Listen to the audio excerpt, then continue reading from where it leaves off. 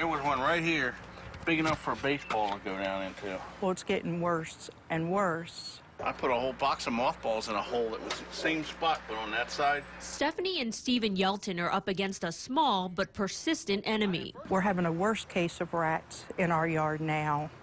One weekend we killed 5. To see the problem for ourselves, we went out to the alley behind the couple's Dundalk home the night before trash day. Just after midnight, the rats began to show. What's that like to see all these rats in the alley? Disgusting. I've had neighbors that have been sitting on the porches at night, and the rats crawl over the fence and into the yard, and they're in the yard. To protect their dogs, they've had to be creative in their strategy.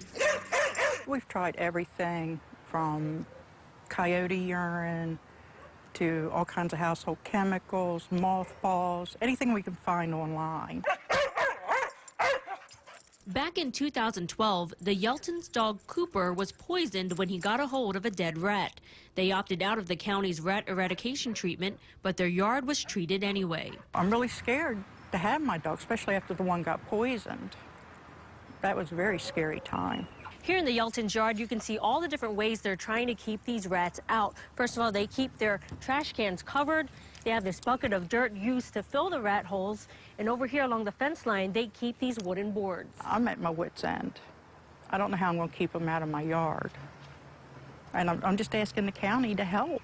So you can imagine their surprise when they received a citation for rat harborage. I don't think it's right, the ones that are working hard to try to keep it down, to be punished. Yelton says she went to her hearing ready to present her case, but was not allowed to speak and was ordered to pay a $75 fine. Well, when I got there and they don't let me talk, I'm guilty and can't prove myself innocent. While the county declined to comment on Yelton's individual situation, Code Enforcement Supervisor Adam Whitlock says his team is working hard to rid the county of rats. Code enforcement reviews neighborhoods. We'll get requests through community associations, through local council office, and then we also have inspectors in neighborhoods on a daily basis that will give recommendations that need a sweep or rat eradication. The problem is so bad, the county hired a second extermination company this year to keep up with the volume of complaints. It is countywide.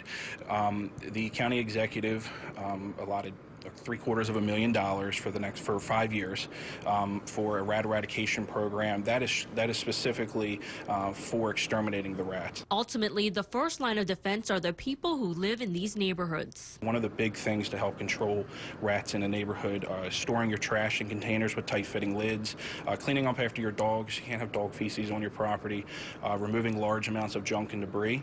Rats tend to burrow under those and around them, and then also you want to inspect your property routinely for any type of rat holes and treat if necessary.